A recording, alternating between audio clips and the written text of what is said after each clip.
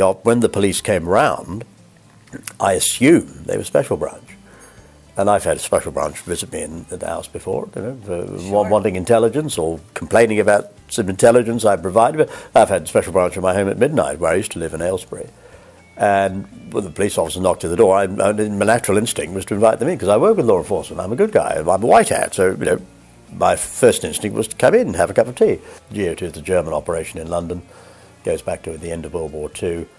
A GO2 asset in the Cabinet Office had ordered my arrest, knew about the nuclear warhead, and wanted me out of the way by very indirect means with the National Security Agency. And I got, well, by the Sunday afternoon, it was clear that whilst I'd been in custody, the nuke had been smuggled out. Deutsche Verteidigungsdienst is the German agency set up at the end of World War II. GO2 is their London operation. All right. So General Operations 2, it's based in a very discrete part of MI6 headquarters at Vauxhall Cross. Hi, I'm Carrie Cassidy from Project Camelot, and today I am very excited to have a very interesting guest and a really lovely man. Thank you. We're here with Michael Shrimpton.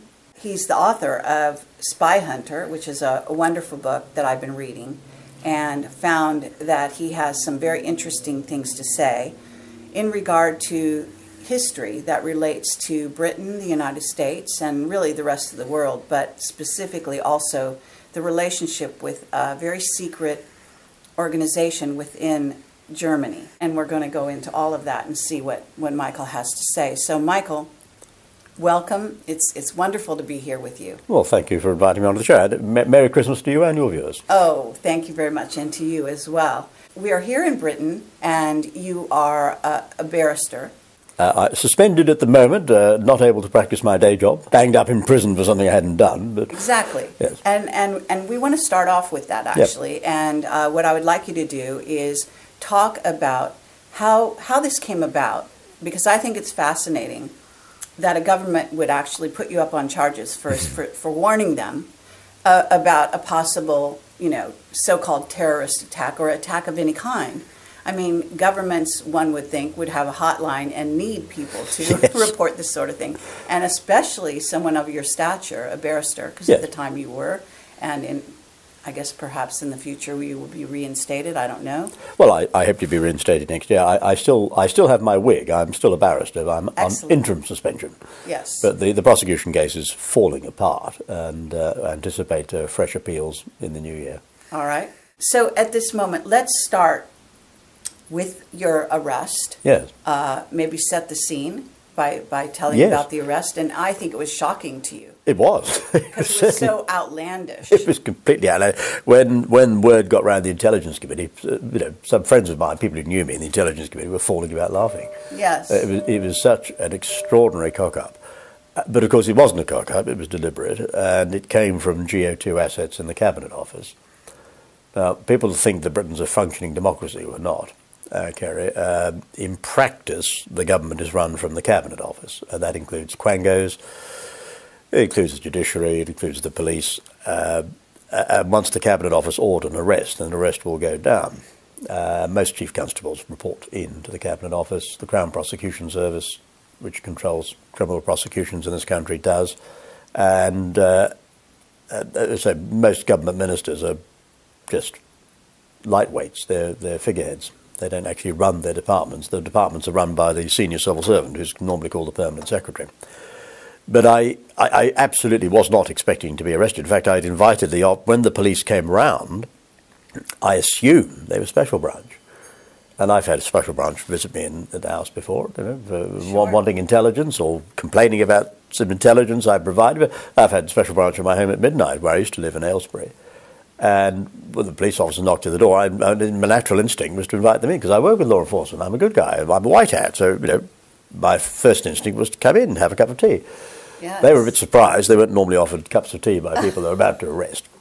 And it did take. I normally pick things up pretty quickly. I'm a fairly quick study, at least I think I am. But it took me 30 seconds to grasp the fact these idiots were serious. I thought, hang on, can't possibly be serious. And of course said, well, what are you arresting me for? I said, oh, well, you rang the Ministry of Defence yesterday. I said, well, no, the Ministry of Defence rang me. I said, oh, well, we're arresting you for a bomb hoax. They didn't tell me, in fact, initially. They used the word malicious communication. I thought, well, what's this all about? I haven't made any malicious communications. Eventually, they said it was a bomb hoax. I just fell about laughing in the cell. I said, you can't be serious. Oh, my God. It was absolutely ridiculous. But, of course, what had happened was that a GO2 asset in the Cabinet Office, I know who the asset was, but I can't name him or her on television, but a GO2 asset, that's GO2 is the German operation in London, goes back to the end of World War II. A GO2 asset in the Cabinet Office had ordered my arrest, knew about the nuclear warhead, and wanted me out of the way. Whilst I was in Aylesbury Police Station, the first of the warheads was actually removed from the UK. I was released when the warhead was out of the way. So, in essence, you were giving them correct info. Oh, yes. Yeah. And how did you find out that the assets or the nuclear weapon was removed? Oh, that was very quickly afterwards. I rang a CIA contact and I got confirmation. I'd had initial confirmation. I was arrested on the Friday and I'd had confirmation. The MOD rang me on the Thursday. I was arrested on the Friday afternoon about 2 o'clock.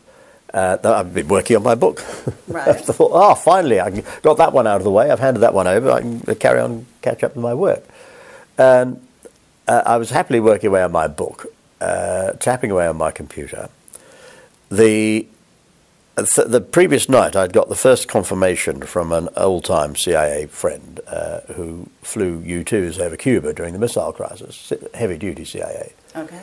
And in the book, he's referred to as Bill. Bill was the first selected pilot for the Powers flight. Mm-hmm. He didn't want to get shot down, so he pulled out. He'd actually trained Frank Powers. In the CIA, Powers is always known as Frank. All right. And in fact, in the movie Bridge of Spies, you'll see my client, because that's how I first got to know him as a client, is there portrayed teaching the guys about the U-2. Oh, is he? He was an instructor. Right. He was an instructor to Frank Powers. And I rang, let's call him Bill. And I said, well, Bill, what's the story on this nuke? And he said, well,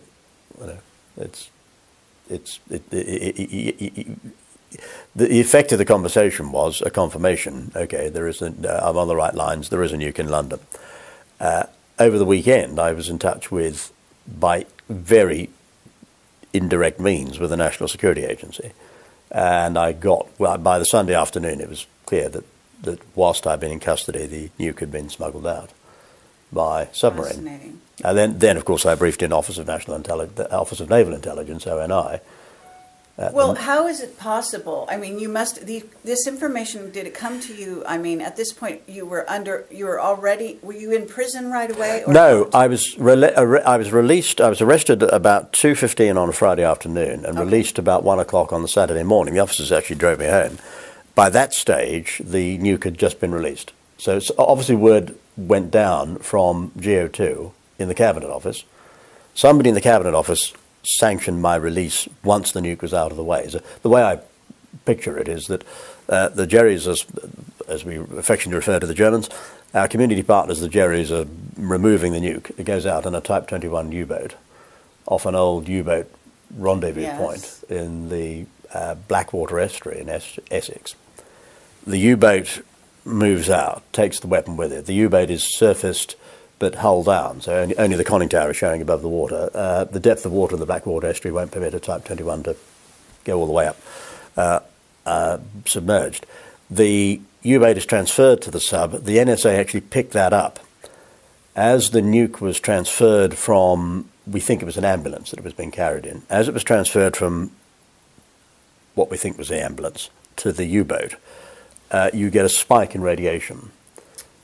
We suspect that the warhead or the device had been encased in water, which is a very good means of absorbing radiation. It's water's a good radiation shield.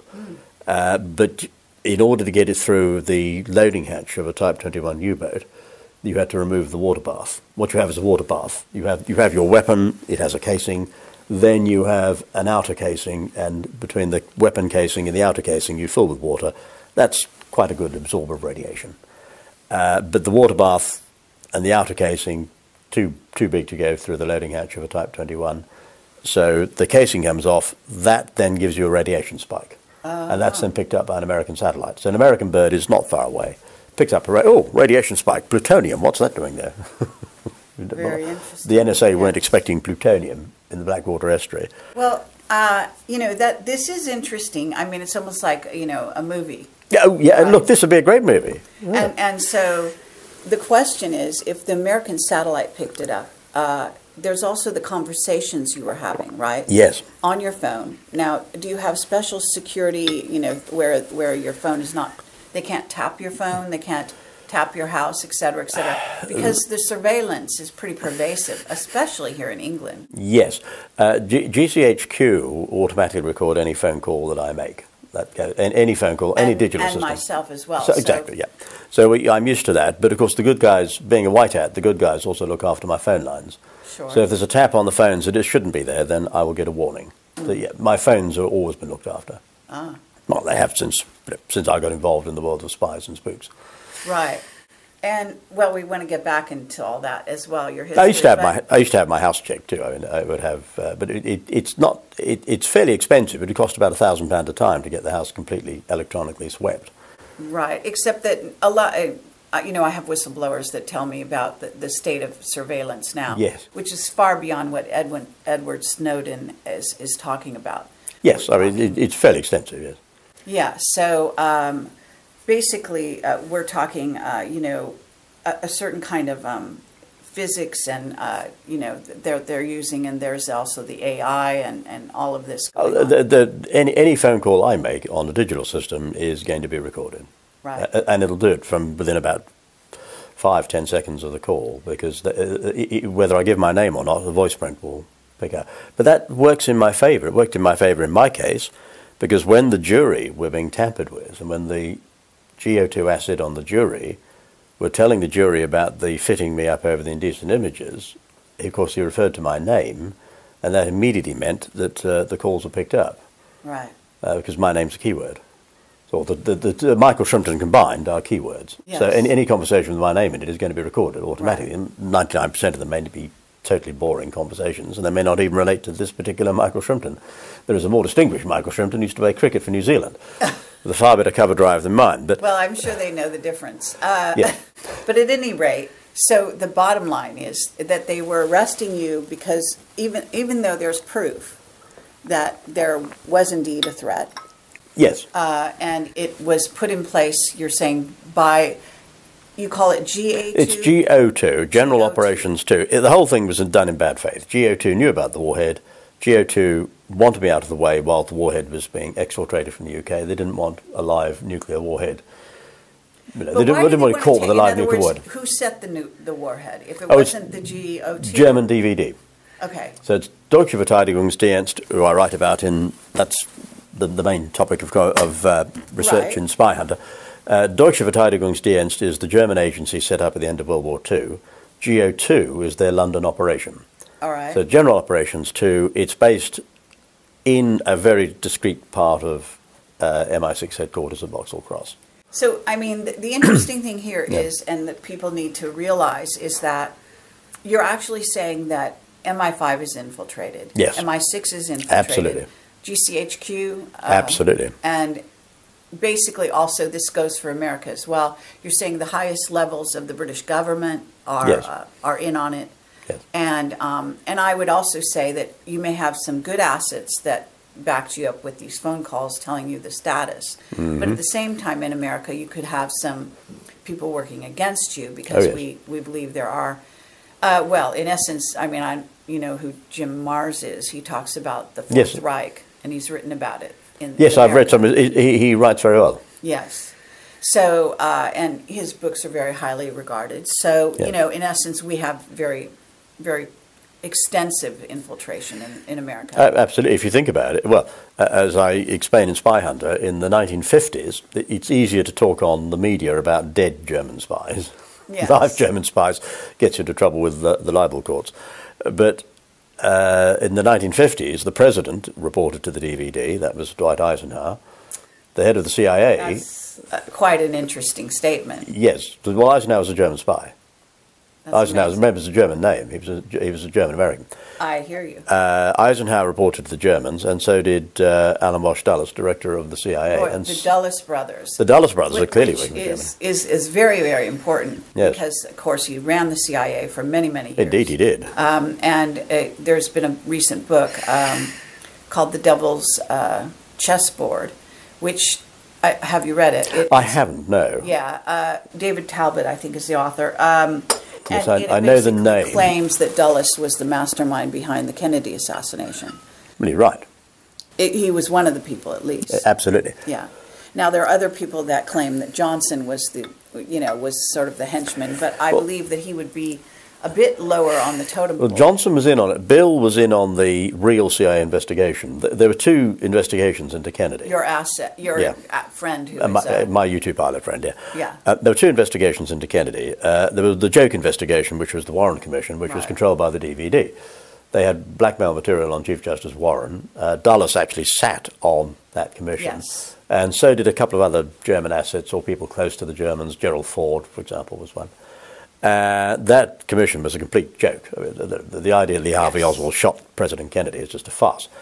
But the real investigation was run by the CIA out of Dallas. And I think that's when the CIA set up their operation in Dallas. Right. It was set up specifically in response to the assassination.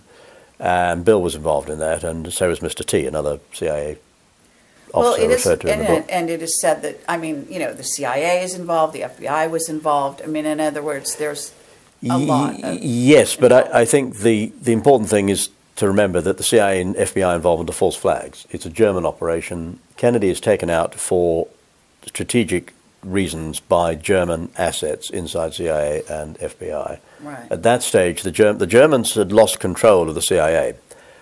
Kennedy appoints John McCone to be director of the CIA. Mm-hmm. Now, John McCone, interesting man, good American, patriot. McCone had investigated the assassination of JFK's brother, Joe Jr. Joe Jr. was murdered by the Germans in World War II, probably with the sanction of his father. Really? Almost certainly with the sanction of his father. My theory is that Joe had found out about his father working for the Germans. We know Joe Kennedy Sr., the ambassador, was working for the Germans. We used that to help us win the Battle of Britain. Kennedy Sr. is working for the Germans. It looks as though Joe Kennedy Jr. found out about his father working for the Germans. But whether that's right or not, it's clear that the Germans arranged for him to be assassinated, and he was murdered flying a U.S. Navy Liberator. I know the U.S. Navy didn't call it the Liberator, but he was murdered whilst flying a consolidated Liberator bomber, packed with high explosive. The theory was that he and the co-pilot were going to bail out. There was a chase plane. It looks as though the explosives were actually activated from the chase plane. As soon as they're armed, the Liberator blows up, and obviously the crew don't get out. So when you get this kind of information, are you getting it from, when one assumes this person, Bill, is for one. Bill is one of my sources. He's highly placed. Yes. And this is not his real name. No, no, I've disguised him. And he's still operational? Is this what still you're alive? Saying? Still alive. Yeah, well, still alive. You don't retire. Yeah. You only retire in the intelligence. You only retire to retire from the intelligence community. You have to be one of two things: dead or gaga. Yeah. when you're dead, then you finally retire. If you're gaga, your mind is completely gone, and you become a liberal.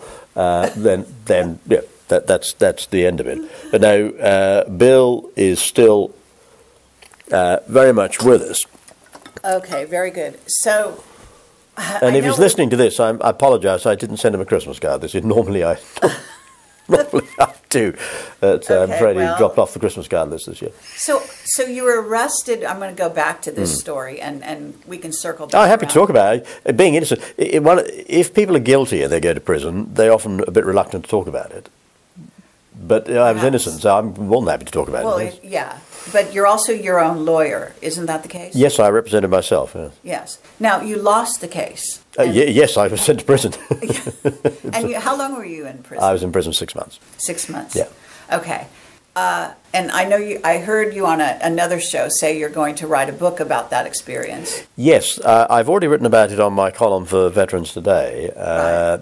There was one or two slight complications. One is that one of my cellmates was a gay I'm gay, and one of my cellmates was a gay serial killer called Stephen Port. Oh, God. That's scary, isn't it? Yeah, a little bit. Yeah. I mean, he's quite nice. He's the nicest serial killer I've ever met. Oh, no. But his trial has only just concluded. He's now serving a whole life tariff for the murders of 4 young gay men, and I think up to 15 other deaths are being investigated. But wasn't that a bit, that's sort of like loading the deck by putting you in a cell with somebody who's going to kill you? It's a little bit unusual that I'm gay and I end up in a cell with a gay serial killer, and I'm not told that he's in prison he was in prison initially for perverting the course of justice in relation to concealing the body of one of his victims. I didn't know anything about murdering him, but no. He was in an open prison. He was in an open wing. He was let out early. He actually murdered the 4th victim. Was murdered whilst he was on probation. Right. He was let out early. He was on a tag. The whole satanic. So I couldn't write about. It would be a bit silly writing about my experiences in prison without mentioning that I was a cellmate of Stephen Port, and his trial has only just finished. So that was one reason I couldn't write about it. And I decided that... But it is, you're even going on... this is a recording, yes. And we'll put this over the... Oh, yeah, I can talk about it freely now. Now yes. it's okay. Now it's okay. He's being convicted, you see. I didn't want to say anything might prejudice his trial. Yes. In fact, there was just an outside chance I might have been a witness for the prosecution at his trial. Just an outside chance. I was interviewed by detectives from the Homicide Squad, and happy to help, but I told them... Was that before you went into prison? Oh, no, this was after I was released. Most intelligent policemen, there aren't that many. A character witness, as it were. No, the prosecution were interested to know whether he'd admitted to me, whilst we were sharing a cell, that I think they spoke to all his cellmates. Sometimes a prisoner will admit to a fellow prisoner that they committed a crime. Yes. Had he done so, then I would have assisted the prosecution, but he didn't. Okay. But to get back, so you're there for 6 months, they throw you in jail, and the reason, what was the official charge? The official charge was a bomb hoax. A bomb hoax, yes. And this nuclear weapon that somehow found its way to London? Yes. Where this was for during the ceremony of the Olympics? The original intelligence came from Moscow. Okay. The warhead is a Russian warhead. There are 2. They are both... are these suitcase nukes, or how big are they? They're fairly small because they come off their warheads off a Russian cruise missile. They're off an SSN-19 Granite cruise missile, and that is a fairly compact cruise missile. It's got a plutonium-cored warhead. Well, can you show us with your hands how big? Oh, stop! It's not. You couldn't get it. You couldn't really get it into a suitcase, but you might, I suppose, with a bit of manoeuvring, you might just get it into an overhead locker on an aircraft. Okay. They're not very large. If you think about it, the cruise missiles were designed to be fired from ships and submarines. So they had the loading hatch. If you think about it, the loading hatch is only 21 inches. It's I think from memory, it's a 533mm loading hatch, or a 533mm exterior hatch on the Kursk, which was the submarine from which they were stolen in 2000.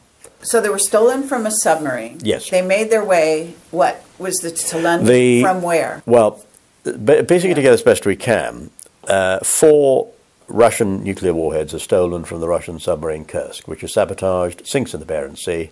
The Germans mount a very clever underwater operation, and the nukes are removed underwater.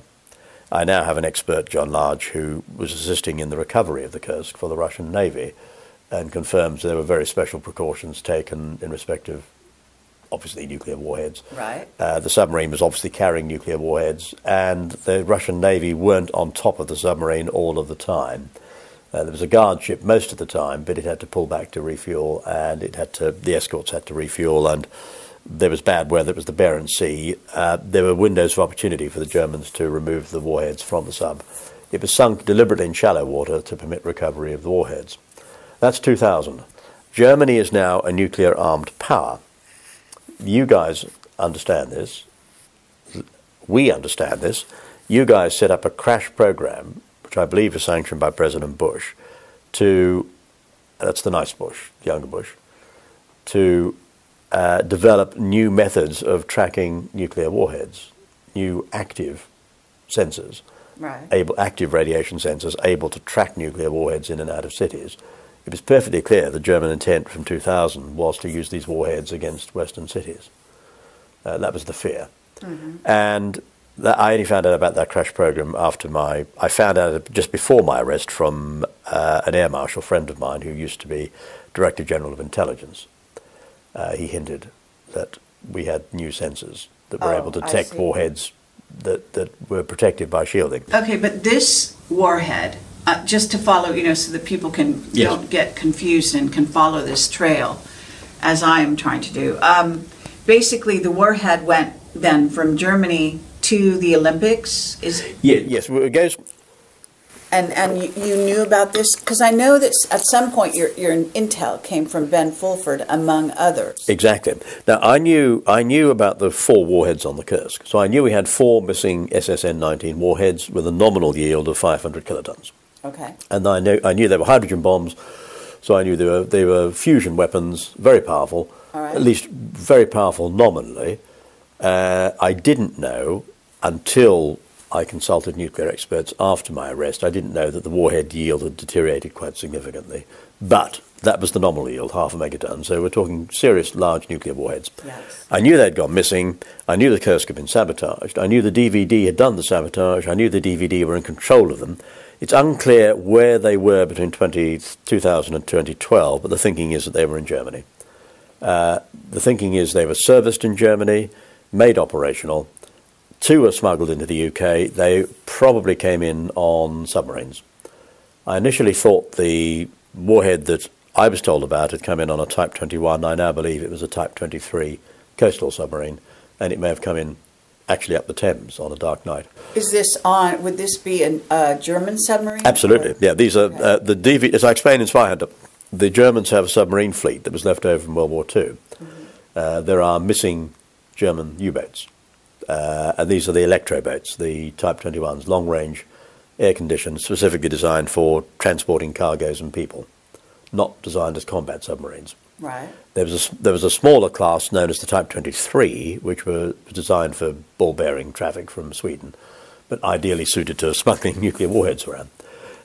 We know the subs came out of the old Valentine underground base near Bremerhaven.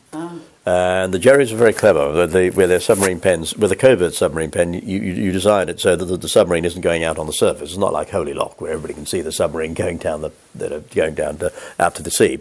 The way the Jerrys do it is that the submarine leaves dock underwater, so a satellite doesn't catch the submarine going in and out of the base. It's not on the surface. We don't know quite when the warheads were smuggled in. It seems to have been some months prior to Ben Fulford being told about it by the Russians. The Russians track. So let's get a timeline here. Yeah. So about Ben Fulford might have been told, you said, a few months before. So this is, what year is this? Well, this is 2012. 2012. Yeah, they might have been moved in a few months before Ben was told. All right. The Russians tracked the warheads into England. That's my belief. The Russians the Russians are now tracking the German submarine fleet. We have a covert fleet of submarines. At one point, I know the Germans had 4 Type 24, Type 21s. The Russians sank one off the coast of Norway during the Madeleine McCann case. They were down to 3. And we're going to talk about that. Let's not forget. Absolutely. They were left with, as of 2012, so far as I knew, they had 3 operational Type 21s. And these have been refitted with air-independent propulsion. Okay. So they're not using World War II engine technology anymore. They've got modern engines. The Russians, I believe, tracked both submarines, 2 warheads, one I think in a Type 21, one I think in a Type 23. Both are tracked into the UK by the Russian Navy, using Kilo-class, very quiet submarines, staying well back. And I think the way the Russians... What I want to understand is not so much the technical part, but the human situation. So you've got the Russians notifying Ben Fulford for some reason. Correct. Fulford then notifying somebody else. Yes, and are the Russians doing this in order to get intel into a certain area of Britain? Yes. Sort of bypass, instead of why not go directly to... There are several reasons for this. The first, and this is very difficult for those outside the intelligence community to understand, but because we have German penetration, this is a German operation, right? And our official agencies, 5, 6, GCHQ, and Defence Intelligence Staff, are all penetrated by Germany. Therefore, extraordinary. Exactly, the official channels of communication are compromised. Right. And if you get a message, let's say the Russians, the person who passed the warning to Britain, who's now dead, a very courageous man, a very brilliant intelligence officer called Igor Sergin. Major General Igor Sergin, then head of the Russian GRU, military intelligence. Okay. He's aware that he's obviously aware the Russian Navy tracked these warheads into Britain. Igor needs to get a message to London. How does he do it? He can't go through, for example, the MI6 head of station in Moscow. So he rings up the head of station in Moscow, invites him into a little chat, but the intelligence then disappears into Vauxhall Cross and doesn't come out. So there's almost no point the Russians going through MI official channels. Those channels are compromised. The intelligence would never reach. That is really, I mean, scary. These are quite substantial statements you're yes. making, and you make them all the time in the book. And yes. I know that people think that you must be slightly mad to be saying this all the time. And yet it makes perfect sense to me with the history that I know, which is certainly above top secret. Yes. But I understand where it would be something outrageous to, even a British citizen. Of course. It's difficult for the jury to understand, difficult for those who don't understand it. Now, you have a basic understanding of prospective intelligence, so what yes. I'm saying makes sense to you. But right. To the man in the street, possibly not. So those are the facts, and there's no point. I always used to tell my intelligence students, intelligence is about telling truth to power. In a democracy, the people ought to have power. Certainly they need to know what's going on. If you're telling intelligence to the people, don't varnish it. Just tell it as it is.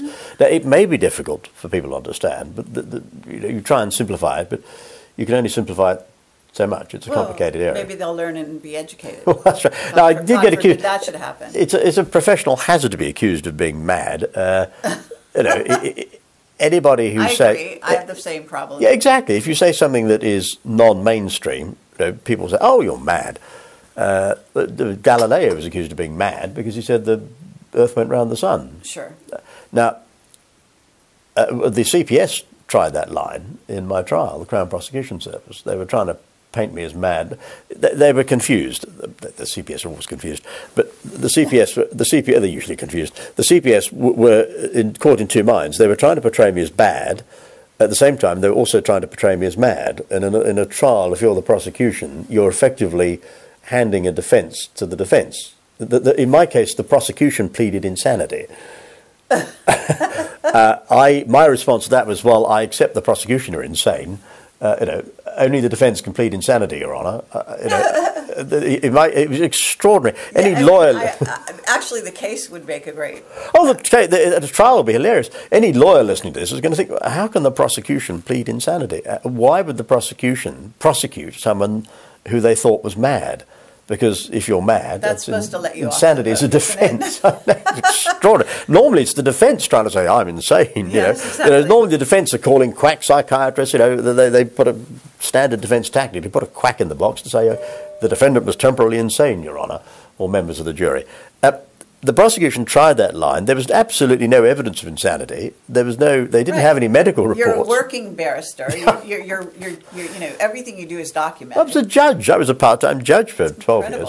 The allegation of insanity was offensive, but also completely absurd. There was no evidential support for it at all. Right. What they were saying was, we don't accept what you say. It sounds mad, therefore you must be mad, which is a complete non sequitur. Right.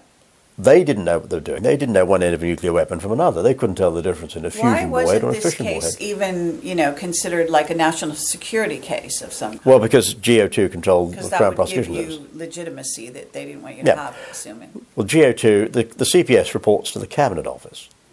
And GO2, remember, control the Cabinet Office. Well, let's put it this way. GO2 have the Cabinet Office thoroughly penetrated. Okay, can we ask the question about Theresa May? Yes. She an asset?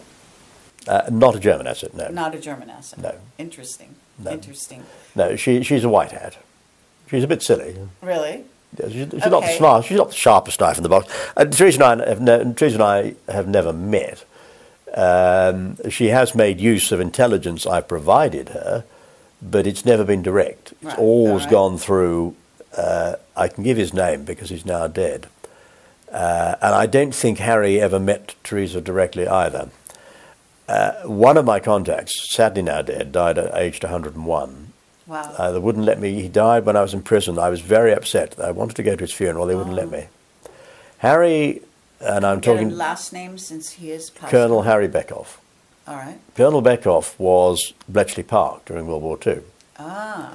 He was responsible... And you have some statements about Bletchley Oh, Park yes. to talk about. Oh, yes. Well, that being infiltrated. Harry was security at Bletchley Park and discovered the Germans had infiltrated Bletchley.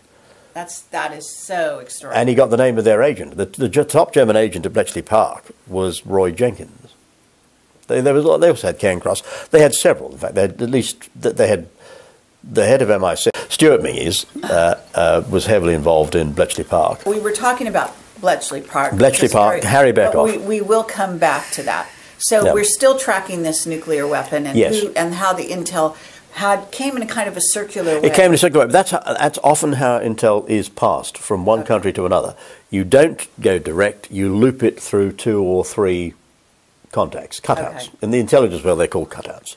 Now, I can't remember in your book whether or not you named the person who was the go-between. Neil Jones. Yes, no, he's out in the open.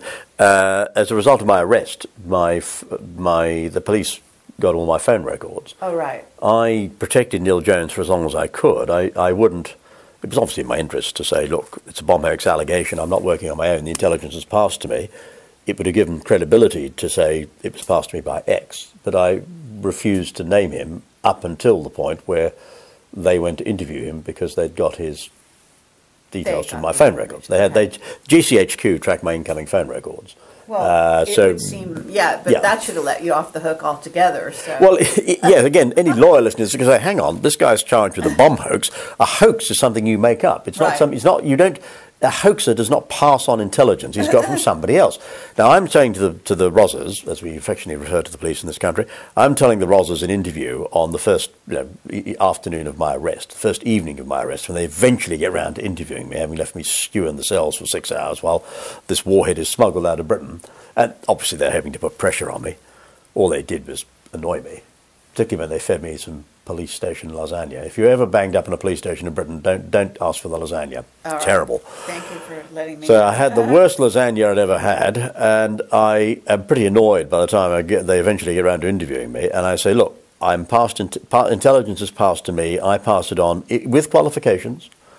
I don't say this is the case, I'm saying I have been passed intelligence that it might be the case. Sure. It needs to be verified. Which in essence should let you off the hook. Well, then and there. Of course, there's no offence. You're not saying, hello, there's a bomb at such and such. Well, of course, they couldn't. The problem I had, they wouldn't show me the note. The briefing all the notes disappeared. All the notes disappeared. Barry Burton of the Ministry of Defence, who's the private secretary to the Secretary of State for Defence, who's then Philip Hammond. Burton rings me, takes an accurate note. The Cabinet Office, he faxes the note to the Cabinet Office. The Cabinet Office request. Is a phone call recorded as well. That's how the NSA, exactly, NSA and GCHQ both get the note, which now is in the hands of MI5. Which is infiltrated. But we have been able to deal with some of the worst of the infiltration at MI5. All right. MI5 are now helping me. Oh. It's on the record. It's on the record. They've provided, it's out there in the open. I put in a Freedom of Information Act request and stuff came back. Okay, now Neil Jones, who is he, what does he do? He's a computer scientist. He and I first met at not a UKIP, but a Eurosceptic event in Oxshott in Surrey. And this is all out in the open. He was a witness at my trial. So, it's out in the open. Neil and I collaborated on intelligence matters for 10 years. Very successful. Yes. Now, Neil was in touch... So, in other words, he has given you intel that's proven to be correct. Exactly. He was in touch with Ben Fulford. Apart from one of his sources is Ben Fulford. He's in touch with Ben Fulford. But he's also in touch with a number of other computer scientists. Now, I'm not accusing Neil of doing anything unlawful, because I don't think it's unlawful anyway. There is, in addition to the internet, which we all know about, a thing called the dark web. Yes. Okay. Now, Neil is not, I'm not saying Neil was accessing the dark web. I don't think he was, in fact. But it's perfectly clear to me that he was in touch with a slightly shadowy group of computer scientists who were patrolling the dark web. Okay. Yeah, the dark web is a very valuable source of intelligence. There's a whole bunch of stuff on the dark web. There's also a whole bunch of pornography, all sorts of stuff on the dark web. Sure. But the dark web is a valuable source of intelligence. It's used by Al-Qaeda. Right. So Neil and I collaborated, and one of the things we collaborated on was trying to prevent the 22/7 terrorist attacks in London. And we get word that there is an intercept of a three-letter Al-Qaeda city code, and we get word that a mass transit attack is going down on Thursday, July 21st. But you gave that warning as well. I gave that warning to Chicago PD and to the Met, and it was ignored, and the attack went ahead. It was ignored, but you were correct. I'm absolutely right. And it was recorded, so wasn't that prior to this arrest? Absolutely, it was 2005. There you go. So you the whole thing was on the record yes, as having given good intelligence and exactly. good warnings in the past. Indeed, and when Chicago PD rang me, exactly, Chicago PD rang me. The reason I passed an alert to the Americans, and Chicago PD rang me on the advice of a very senior American general who had previously come out of Delta Force, and if you're a general in Delta Force, you're fairly high up, because, a Delta Force general had advised Chicago PD to get hold of me. Now, the reason Chicago were interested was because we only had a fragment. We had two out of the three-letter city codes. And two of the letters were common to London and Chicago. So we have a fragment of a code. This is intelligence is often like this. An intercept, people think, intercepts, you get the whole thing. No, it's a bit like, the best depiction of it in a movie is that very good film Midway, starring Charlton Heston.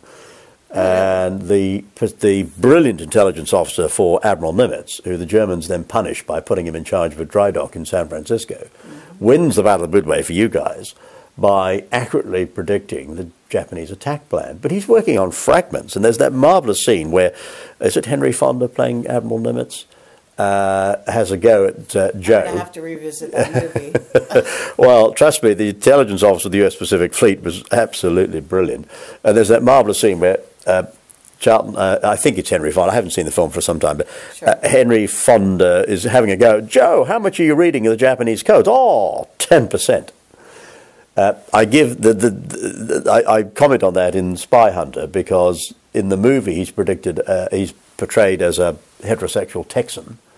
Most Texans are heterosexual. He's portrayed as a heterosexual Texan with a broad Texan accent. In fact, he was a bisexual guy from Connecticut, I think, which wasn't quite, wasn't Hollywood in the 70s. Yeah, Hollywood in the 70s couldn't quite sell a gay or a bi guy from Connecticut. Right. A heterosexual from Texas was a much easier sell. And it was Joe Rochefort, and Nimitz is telling off Commander Rochefort in the film. So, what do you mean you're only reading 10%? It's often that way. You're not getting all of what the bad guys are saying. Sure. You're getting a fragment. We had two out of three letters. We had a fragment. We matched the fragment to Chicago and London. So that indicated that an attack is going down, mass transit, Chicago or London. So you warn both. Right. I warned Chicago. Chicago PD ring me. I say, look, guys, this is a fragment. It may not be. It may be London. It may be Chicago. We don't know. But this looks serious. And it so happened that Al-Qaeda were planning an attack on Chicago and on the ELV system, the elevated railroad in Chicago, which is a very, very good system. But we do have to clarify who Al-Qaeda really is. Well, Al-Qaeda is a DVD spin-off. I mean, they're controlled by the Germans. It's a German-controlled terrorist organisation. Hello. Hello. It's just, very interesting, all well, that's how we whacked bin Laden. I mean, that's how we got bin Laden whacked. Well, by his own side. There's a deal done. But Chicago... Essence, he died, though, many years before they actually... he was whacked in 2009. Yeah. But we had the two-letter fragment. Al-Qaeda had a reconnaissance cell in Chicago, and they were looking at vulnerable points of the L system. So Chicago were very pleased. They said, okay, great, we've got Al-Qaeda on the ground, and they prevented the attack. They were professional. Chicago PD were very good. Their commissioner of police was very good. And I commend Chicago PD, because they've never dealt with me before. I don't normally deal with Chicago. Right. Okay. And they were intelligent, they were professional, they were good. They didn't leap on the intelligence and immediately shut down the L. I wasn't saying that. I said, look, let's check it out, which is what I was saying to MOD about the nuclear war. Let's check the intelligence. But then you also, told London at that point. Absolutely. Who was the contact in Special London? Branch. Special Branch came to my house at midnight. Okay. A guy from Special Branch came up in a steaming foul mood.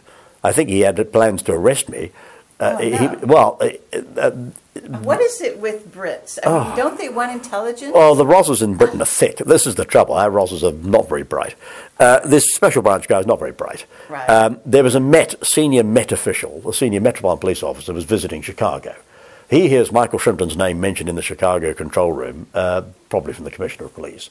He doesn't know me from Adam, wants to know what the hell is going on. All right. Special Branch charge up the A41, hammer on my door at midnight, and the guy calmed down as soon as he was in the house. Because it's midnight, I'm working a terrorist attack, and we're trying to get to the bottom of what's going on here. So it's midnight, I'm still working, I'm fully dressed. Midnight, come in, cup of tea, your Special Branch, have a cup of tea. The desk is covered with maps, papers, you name it, and immediately he realised, oh, hang on. Whatever he'd been told about me, he realised I'd just been fed a whole crock about this guy. This is obviously a serious individual. Right. My old house had prints on the walls signed by VCs and Marshals of the Royal Air Force, and there was a print there signed by Bomber Harris. Yes. 2 prints signed by Bomber Harris, and he's looking at these and he's looking at a picture of an aeroplane and saying, well, "What's that aeroplane? That's the one I used to fly. The one I did my first solo." And I probably had 1,000 books about intelligence and journals, and the whole of my lounge was a library. It was. I would have loved to see that. Oh, there would have been intelligence journals of intelligence, just literally stacked. It didn't have the shelf space. Do you still have all of this? Or? No, when I lost the house, I was turned over financially. I lost the house, and I had to break up my library, which is really upsetting. Because I'd spent years putting together this library. I had over 1,000 volumes in the house, mostly military and intelligence. And journals, I was an intelligence specialist, and I would have stacks of journals just piled high. And he could see all these, and, okay, this guy's not... Right. So, he's not your average... He's not your average... barrister? Not your average barrister, no, exactly. And he calmed down, and I think he did say to the Met, look, this intelligence should be taken seriously. Unfortunately, he wasn't listened to. Right. The Met ignored it, and the attack went ahead. Well, that was the plan, wasn't it? That was the plan, yeah. Fortunately for So we're talking a false flag, again carried out by what you would consider to be DVD assets. Oh, DVD, GO2, but the DVD, GO2 is part of the DVD, right. So GO2, yes, okay. Absolutely. The British. Exactly. Coming back to Ben Fulford and your earlier question, which I haven't ignored. Thank you. How does intelligence reach me? Well, Igor Sergin in Moscow, use the American pronunciation. Igor Sergin in what we say Moscow, you say Moscow. We say tomato, you say tomato. In Moscow, Igor's got this intelligence. He knows, the Brits are in trouble. 2 of our warheads have ended up in London. We don't want...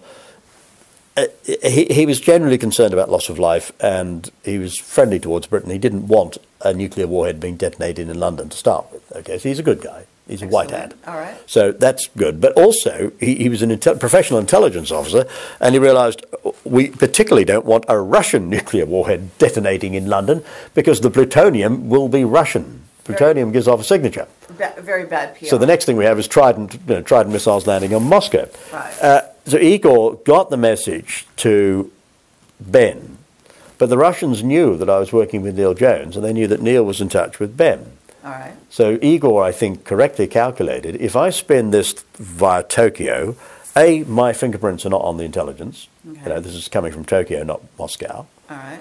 B, it will reach London because it will reach Michael if I go through Ben. And C, it protects the intermediaries in the middle. There's a chain of cutouts. So we have a chain of cutouts. Ben has now gone public. He had a source called Romanov. Romanov's a code name. Okay. Romanov is close to GRU. So Igor tells Romanov, there's probably another agent between Igor and Romanov. Well, there would have been. Igor's the director. So one of Igor's boys briefs in Romanov. We believe that briefing was actually carried out in Belgrade. So I think the intelligence goes Moscow, looped to Tokyo through Belgrade, and looped to Michael via Neil Jones and Kent. Okay. But one question, did Fulford testify at your trial, or was he asked to? He was asked to. He was going to testify. I had arranged, or I was arranging for a video link. Now, normally in an English trial, an overseas witness gives evidence via video link. You don't have to pay for the airfare. Okay. The judge, Judge McCreth, refused my application on the morning of the trial, and I'd been pushing for a video link for, I'd raised it months in advance. I said, look, the witness is in Tokyo, we need to sort out a video link. He would seem to be a primary. Make the application on the morning of the trial. Well, okay, it's a straightforward application. There shouldn't be any problem with this. So I make the application first morning of the trial. May it please you, my lord, I have a witness, Ben Fulford. He's critical to the defence. He is the one who channels the intelligence to Mr. Jones, who is a prosecution witness. Neil Jones is dropped by the prosecution on the morning of the trial to prevent me from properly taking a witness statement from him, causing me tactical difficulties, a really nasty, dirty trick, which I'm still annoyed about. The prosecution called Neil Jones as a witness with no intention ever of calling him. He's only on the prosecution witness list to stop me talking to him. Oh. Yeah, it's a nasty little trick. Dirty little trick. Have you since talked to him? Oh, yeah, but the trouble is I had to try and get a statement taken from him in the middle of the trial. Very difficult. My hands are full. I'm representing myself. So they didn't admit Ben Fulford's testimony? No, absolutely not. The judge said, no, you can't call him by video. Why? Well, he didn't give me reasons. That's extraordinary. Well, I gave a couple of, with respect to the judge, he gave a couple of, pretty weak reasons. I mean, with respect. The defence can't have their primary witness. He's a star witness, yes. It's not like he was inaccessible. That's right. Now, at that stage, money was starting to be a problem because I had various restrictions placed on my practice. A huge amount of time was taken up with this nonsense. But also, I'd been prevented from building up my practice. So my income So this all happened, did it happen in 2012? The trial was due 2014. The rest was April 2012. It took till November 2014 for the trial to go ahead. Okay. They had to time the trial for when they had a GO2 asset on the jury. The trial was put back 8 months to allow the jury to be tampered with. I see. They weren't happy with the first jury. One of the jurors came up to me after the case was adjourned and knew of me and thanked me for my work. And there was obviously a problem with the first jury. So the trial is postponed, to the prosecution's amazement, for 8 months. It was postponed to a time when they had one of their guys on the jury panel. Okay. The Fulford... Okay. Go ahead. I don't have a lot of cash at that stage. I don't have enough money to put up a plane ticket for Ben Fulford, but I have a number of contacts. One of them in New York immediately arranged for a bank of 500,000 air miles to be placed at my disposal. Now, viewers may say, well, 500,000 air miles, that won't take you very far. Oh, yes, it will. That was just perfect. I was flying witnesses in from all over the world. All my applications for video link were refused. I had to fly in a witness from Jerusalem. The distinguished Israeli historian Dr. Robert Kaplan, who writes the foreword for Spyhunter. Okay. I had to fly Robert in from Jerusalem. I had to fly Ben from Tokyo, and I wanted to fly them first class if I could. So I organised a first class ticket on Virgin, upper class, from out of Narita into Heathrow. That's organised on Friday. This is actually caught by camera because a documentary maker wants to make a documentary about this trial. He's at my home on a Sunday interviewing me. I'm seeing, you'll see me on camera, when that documentary is eventually aired, if it is ever aired, you will see me on camera checking my emails Sunday morning. I get confirmation from Ben, I'm booked on the flight, I'm out of Narita tomorrow, I'm arriving Tuesday morning, London, and I need a hotel, and I'm thinking, great, so I'm sorting out a hotel for Ben. Outstanding, and the viewers will be able to see when this footage is eventually released. I'm delighted. This is my key man. I've been arranging at very short notice with no money. I'd had to arrange to fly Ben from Tokyo to London. So I pulled the stops out. I'm thinking, hooray, we got him on the flight. I wasn't sure there were going to be seats available. So I got him on upper class, on air miles, at short notice, and I'm thinking, great, thank you, Virgin. And half an hour later, I read the email. The email had been sent Saturday night. I'm checking it Sunday morning. Half an hour later, email comes in from Ben. Sorry, the Japanese government have arranged a tax audit over the weekend after the flight was confirmed. I can't leave Japan. So the Japanese government pulled my key witness. Obviously, are they working with the Germans? No, they're working with the Germans and probably got a request from London. Probably came from the Foreign Ministry in London, Foreign Office in London. But anyway, whether it came from the Foreign Office in London, the British Ambassador in Tokyo, MI6 head of station, probably MI6 head of station Tokyo, somebody yanks my key witness. Now, he is now on the record. He's given a sworn statement, and that is with the Criminal Cases Review Commission, which puts my whole bomb hoax conviction Well, and, into play. For the record, Ben Fulford I've interviewed him. Yes. Actually, a couple times. I didn't know that. Yes. Yes. Yes, and in fact, I'm one of the few people who has flown to Japan, interviewed him in person. Oh, well done. Yeah. And I might be the only one, for all I know. But he's a former Forbes journalist. I know. Yes. So, he has quite a substantial background, and he is respected in those terms. I didn't know that you had met Ben and interviewed him. He's good people. Yes. Now he is fed. Look, he is, however, to some degree, under the hand of the triad, or Well, it's the White Dragon Society, and the Black Hats are feeding Ben. Somebody is feeding Ben some false intel. Yes. It's a standard method of discrediting people. Right. Somebody is feeding Ben false intel about trials and what have you, Clinton going on. Well, I mean, he clearly says on my interview, because this was fairly recent after he kind of went public about being threatened by the Oriental secret societies, and in essence, kind of forced to come to heel with regard to their agenda. In other words, there is, He's been put under pressure, and also there is somebody close to him who is feeding him rubbish.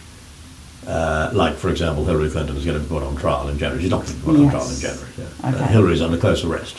He said that over the weekend. Hillary Clinton is not under close arrest. She's not under house arrest, nor is Bush Sr. No, I mean, I know that he's been getting false intel. Yeah. He also gets some good pieces here every now and then. Well, exactly, and this is he warned about Fukushima. Right. So you can't, this is the only man on the planet. That's interesting, though, because since Fukushima has happened, he's in complete denial as to the fallout. The radiation. Yeah, I'm not going to criticise Ben on it. It's not his fault he's been fed false information. It goes to his credit. Yeah. People try and feed me false stuff. And me. I'm always on the lookout for what Duff Jen. Right. I'm always suspicious of Well, Duff it's a liability of being in this business. It's a standard tactic. It's an absolute standard tactic.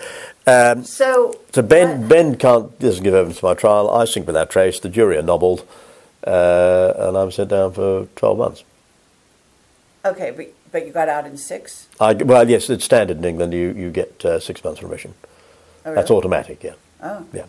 You serve half your time. So from what time was this that you were actually in jail? The sentence was put back.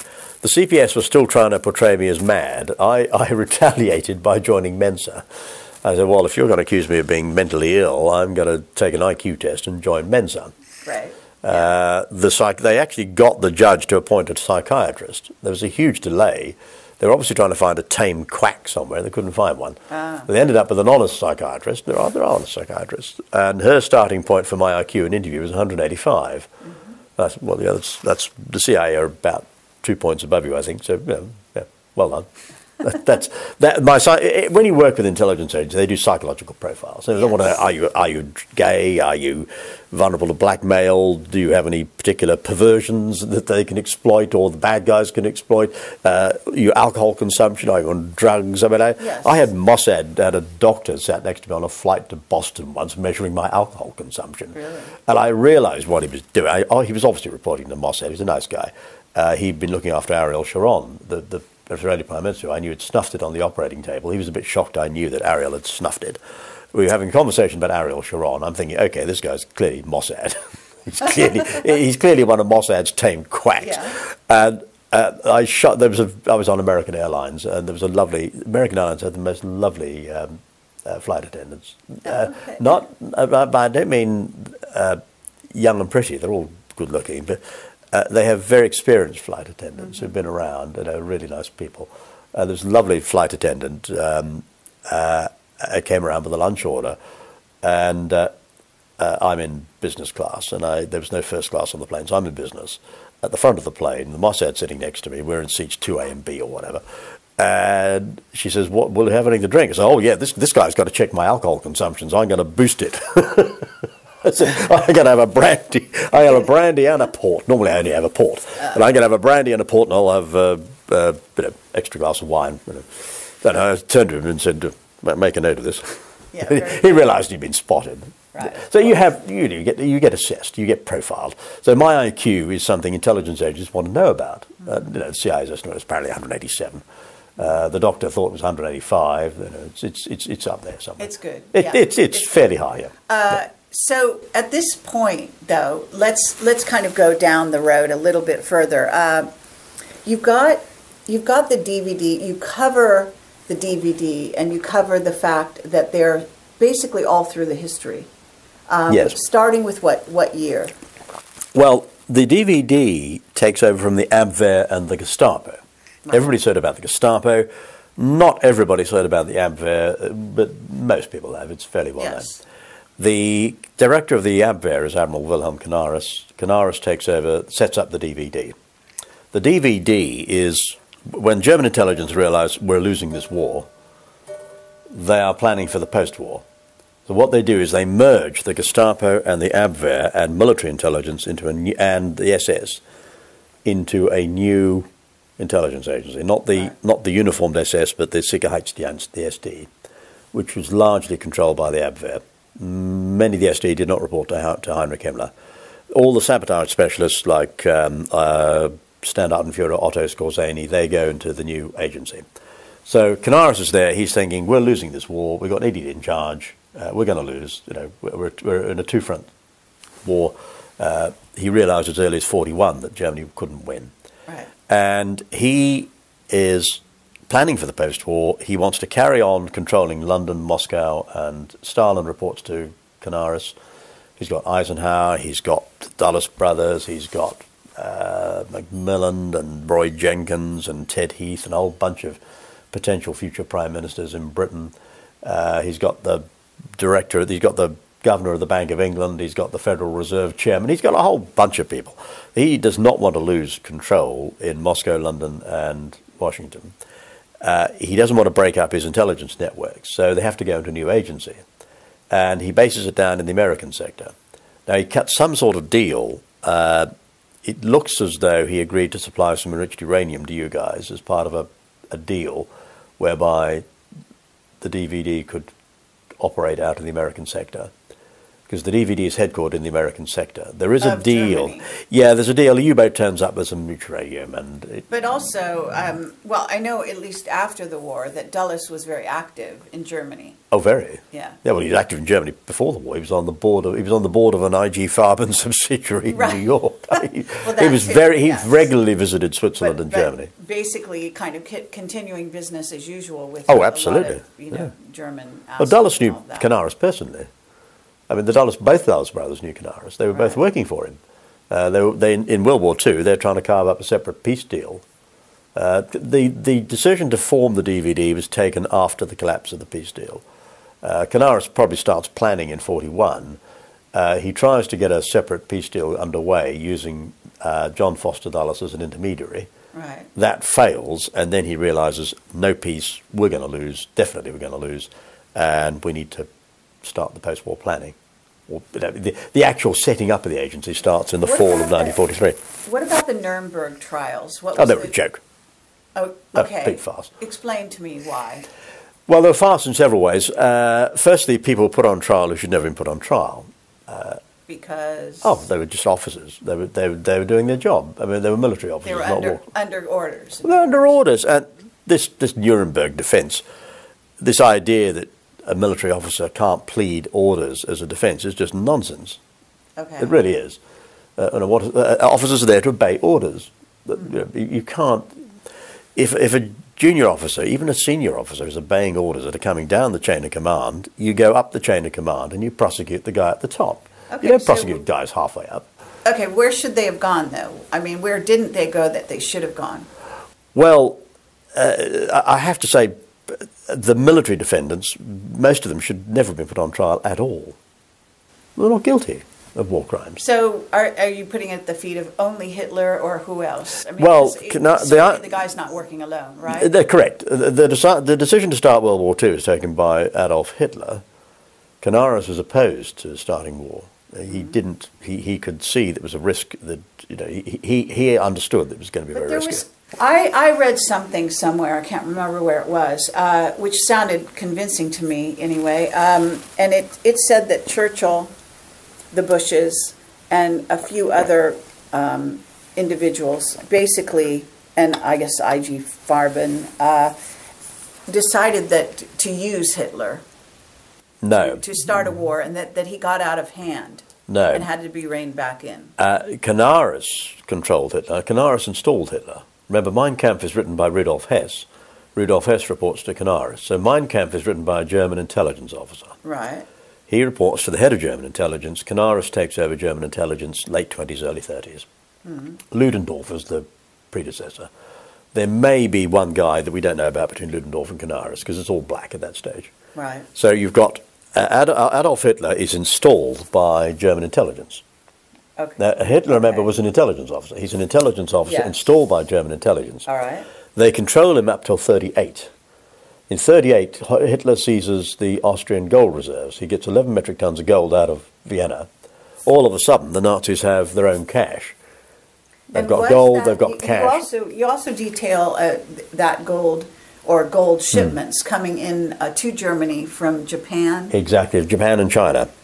And why did they send their gold to Germany? That's because they had cut a deal, and that involved Germany doing the military aggression, Chinese people in China bankrolling it. The Chinese are setting up trading programs. The Germans are leveraging gold. The Chinese supply the gold. The Germans do the leveraging. All right, now this gets into We're getting to you know the trading programs is a really key area. Yeah.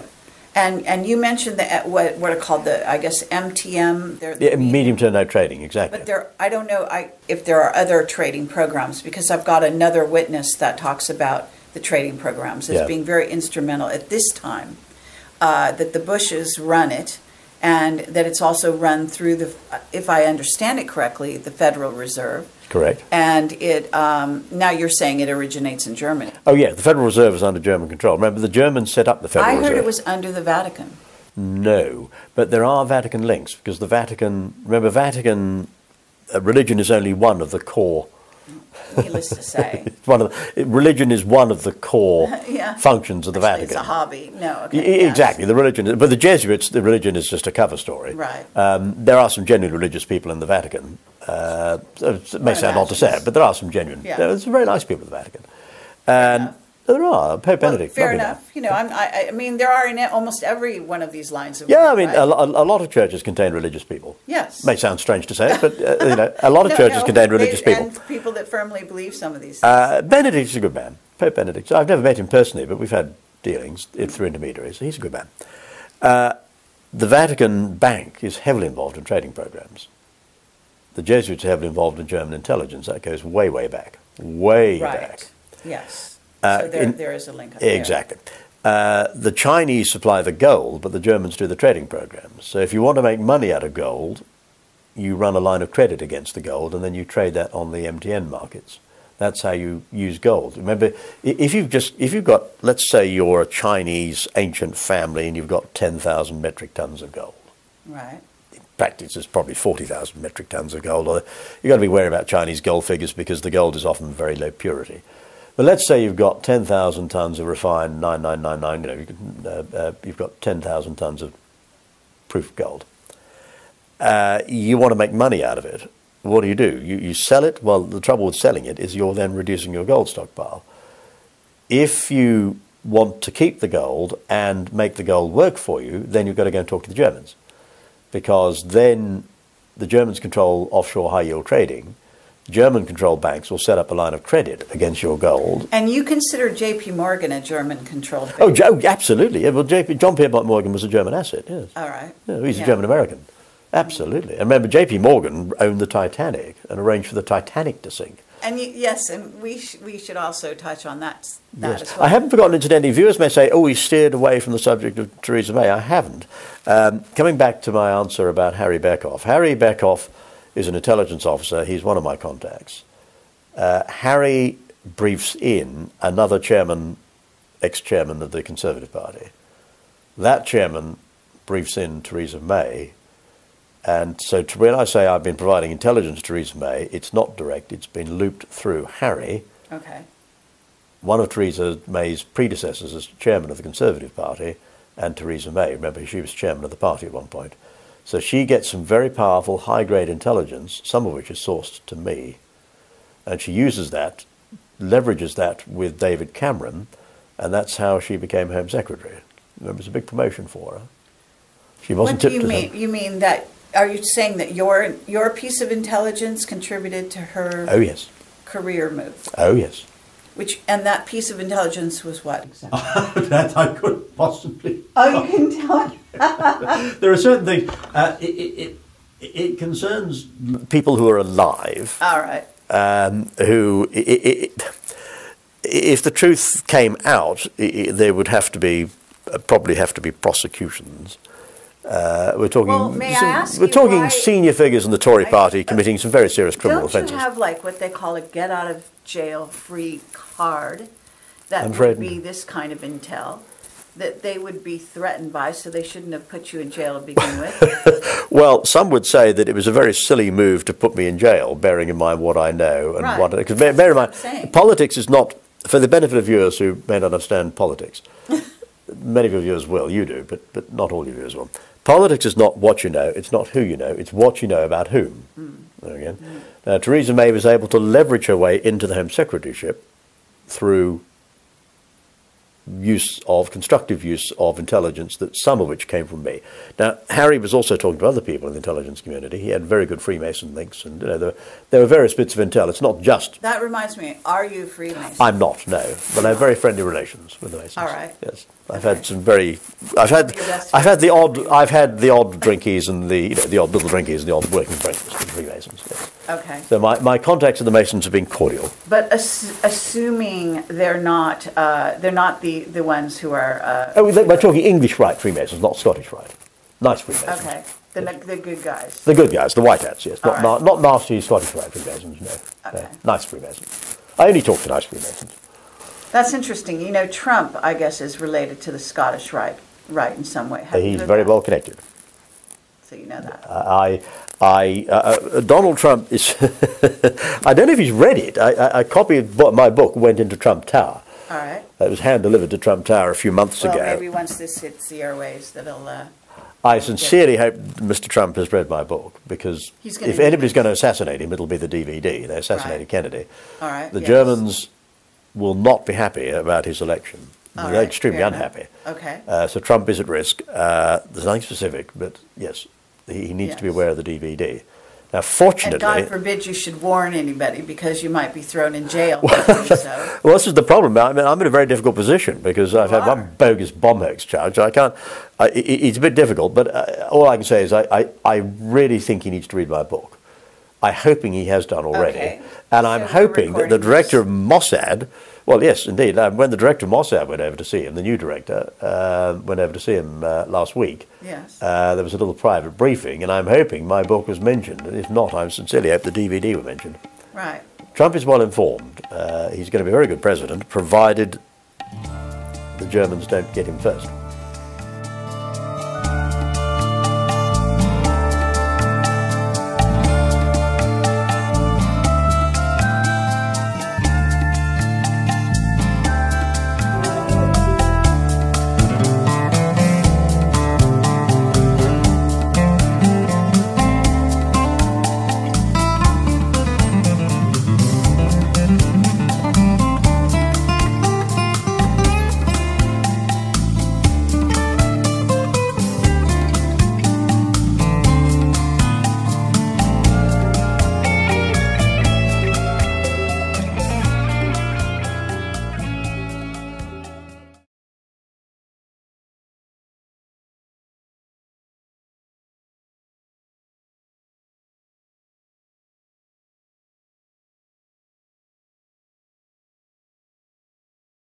talk about how this came about, because I think it's fascinating that a government would actually put you up on charges for warning them about a possible, so-called terrorist attack or attack of any kind.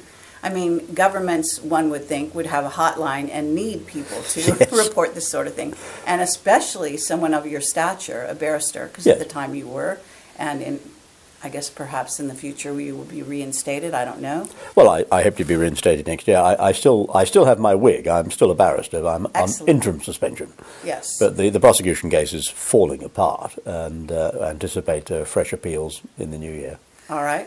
So at this moment, let's start with your arrest. Yes. Maybe set the scene by telling Yes. about the arrest. And I think it was shocking to you It was. because it was so outlandish. It was completely out. When word got round the intelligence committee, some friends of mine, people who knew me in the intelligence committee, were falling about laughing. Yes. It was such an extraordinary cock-up. But of course, it wasn't a cock-up. It was deliberate, and it came from GO2 assets in the Cabinet Office. Now, people think that Britain's a functioning democracy. We're not, Kerry. In practice, the government is run from the Cabinet Office, and that includes quangos. It includes the judiciary, it includes the police. Once the Cabinet Office order an arrest, an arrest will go down. Most chief constables report in to the Cabinet Office. The Crown Prosecution Service, which controls criminal prosecutions in this country, does. And so most government ministers are just lightweights. They're figureheads. They don't actually run their departments. The departments are run by the senior civil servant, who's normally called the permanent secretary. But I absolutely was not expecting to be arrested. In fact, I'd invited when the police came round, I assumed they were special branch. And I've had a special branch visit me at the house before, Sure. wanting intelligence or complaining about some intelligence I provided. I've had a special branch in my home at midnight, where I used to live in Aylesbury. And when the police officer knocked at the door, my natural instinct was to invite them in, because I work with law enforcement. I'm a good guy. I'm a white hat, so my first instinct was to come in and have a cup of tea. Yes. They were a bit surprised. They weren't normally offered cups of tea by people they're about to arrest. And it did take, I normally pick things up pretty quickly. I'm a fairly quick study, at least I think I am. But it took me 30 seconds to grasp the fact these idiots were serious. I thought, hang on, can't possibly be serious. And of course said, well, what are you arresting me for? I said, oh, well, you rang the Ministry of Defence yesterday. I said, well, no, the Ministry of Defence rang me. I said, oh, well, we're arresting you for a bomb hoax. They didn't tell me, in fact, initially. They used the word malicious communication. I thought, what's this all about? Hadn't been released about 1 o'clock on the Saturday morning. The officers actually drove me home. By that stage, the nuke had just been released. So obviously word went down from GO2 in the Cabinet Office. Somebody in the Cabinet Office sanctioned my release once the nuke was out of the way. So the way I picture it is that the Jerrys, as we affectionately refer to the Germans, our community partners, the Jerrys, are removing the nuke. It goes out on a Type 21 U-boat off an old U-boat rendezvous Yes. point in the Blackwater estuary in Essex. The U-boat moves out, takes the weapon with it. The U-boat is surfaced but hull down, so only the conning tower is showing above the water. The depth of water in the Blackwater estuary won't permit a Type 21 to go all the way up submerged. The U-boat is transferred to the sub. The NSA actually picked that up. As the nuke was transferred from, we think it was an ambulance that it was being carried in, as it was transferred from what we think was the ambulance to the U-boat, you get a spike in radiation. We suspect that the warhead had been, or the device had been encased in water, which is a very good means of absorbing radiation. It's very good, water's a good radiation shield. But in order to get it through the loading hatch of a Type 21 U-boat, you had to remove the water bath. What you have is a water bath. You have your weapon, it has a casing, then you have an outer casing, and between the weapon casing and the outer casing you fill with water. That's quite a good absorber of radiation. But the water bath and the outer casing, too big to go through the loading hatch of a Type 21. So the casing comes off, that then gives you a radiation spike. And that's then picked up by an American satellite. So an American bird is not far away. Picks up radiation spike, plutonium, what's that doing there? Very interesting. The NSA weren't expecting plutonium in the Blackwater Estuary. Well, that this is interesting. I mean, it's almost like, a movie. Yeah, oh, yeah. Right. Look, this would be a great movie. Yeah. And so the question is, if the American satellite picked it up, there's also the conversations you were having, right? Yes. On your phone. Now, do you have special security, where your phone is not, they can't tap your phone, they can't tap your house, et cetera, because the surveillance is pretty pervasive, especially here in England. Yes. GCHQ automatically record any phone call that I make. Any phone call, any digital system. And myself as well. So, exactly, yeah. So I'm used to that. But, of course, the good guys, being a white hat, the good guys also look after my phone lines. Sure. So if there's a tap on the phones that it shouldn't be there, then I will get a warning. So, yeah, my phones have always been looked after. Ah. Well, they have since I got involved in the world of spies and spooks. Right. And, well, we want to get back into all that as well. Your history. I used to have my house checked too. I mean, I would have, but it's fairly expensive.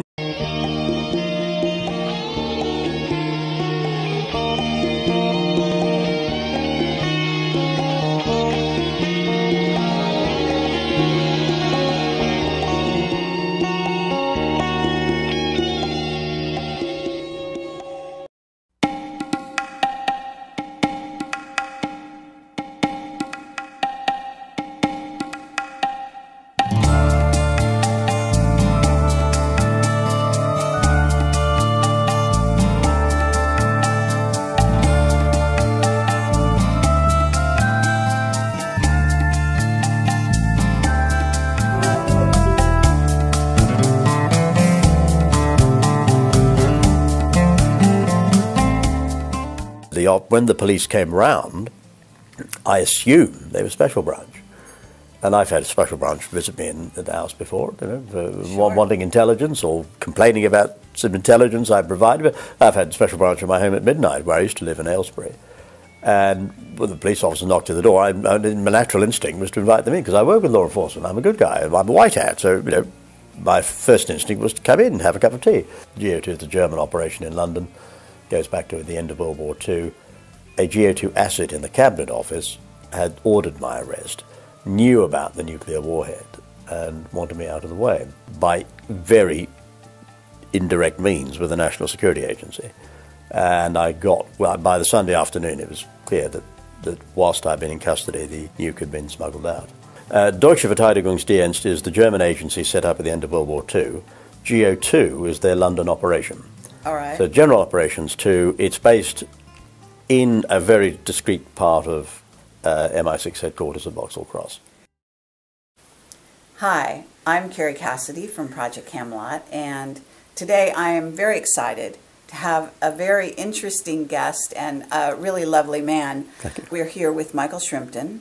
He's the author of Spyhunter, which is a wonderful book that I've been reading, and found that he has some very interesting things to say in regard to history that relates to Britain, the United States, and really the rest of the world, but specifically also the relationship with a very secret organization within Germany. And we're going to go into all of that and see what Michael has to say. So Michael, welcome. It's wonderful to be here with you. Well, thank you for inviting me on the show. Merry Christmas to you and your viewers. Oh, thank you very much, and to you as well. We are here in Britain, and you are a barrister.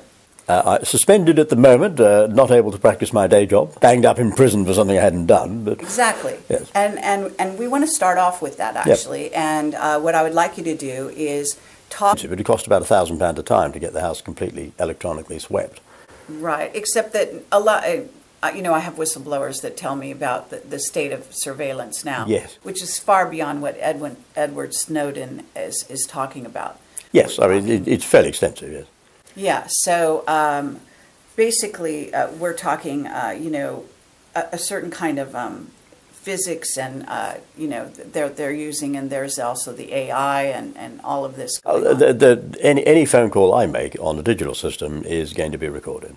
Right. And it'll do it from within about 5-10 seconds of the call, because whether I give my name or not, the voice print will pick up. But that works in my favour. It worked in my favour in my case, because when the jury were being tampered with, and when the GO2 asset on the jury were telling the jury about the fitting me up over the indecent images, of course, he referred to my name, and that immediately meant that the calls were picked up.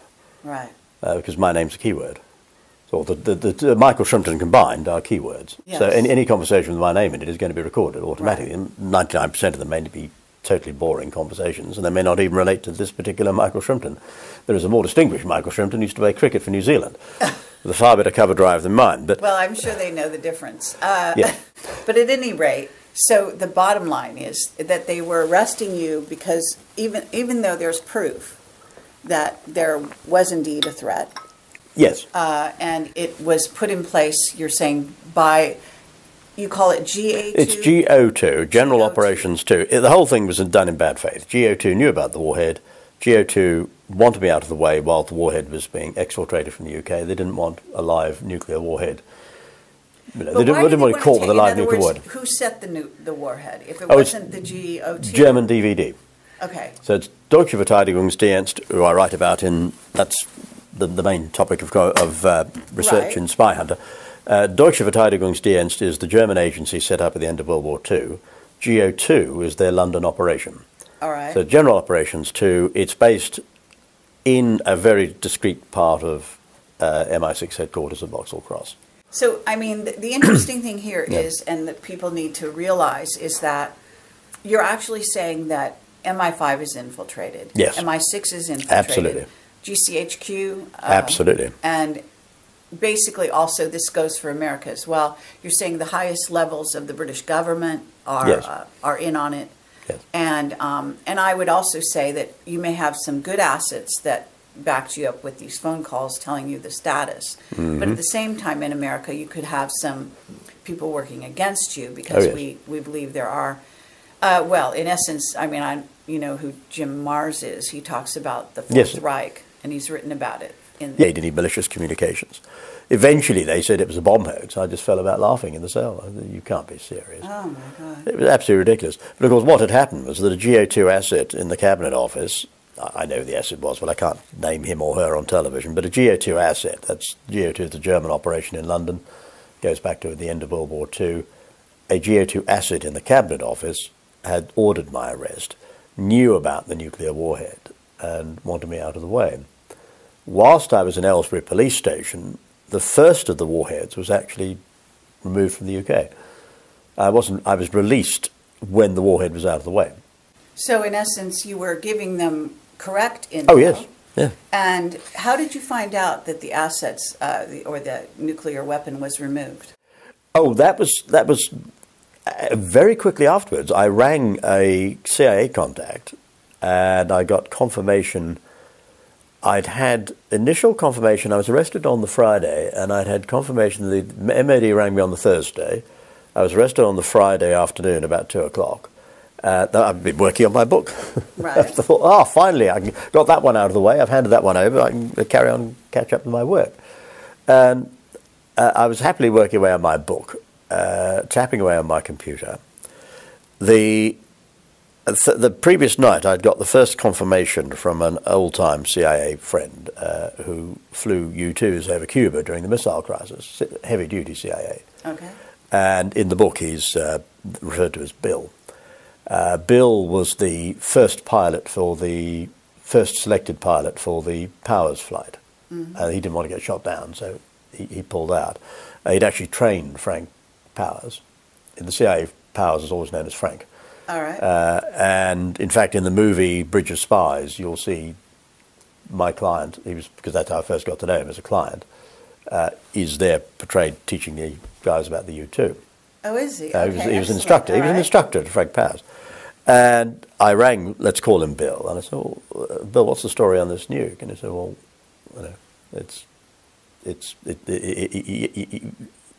the effect of the conversation was a confirmation. Okay, I'm on the right lines. There is a nuke in London. Over the weekend, I was in touch with, by very indirect means, with the National Security Agency. And by the Sunday afternoon, it was clear that whilst I'd been in custody, the nuke had been smuggled out by submarine. Fascinating. And then of course, I briefed in Office of Naval Intelligence, ONI, Well, how is it possible? I mean, you must, this information, did it come to you? I mean, at this point, were you in prison right away? Or no, I was released, I was arrested at about 2:15 on a Friday afternoon.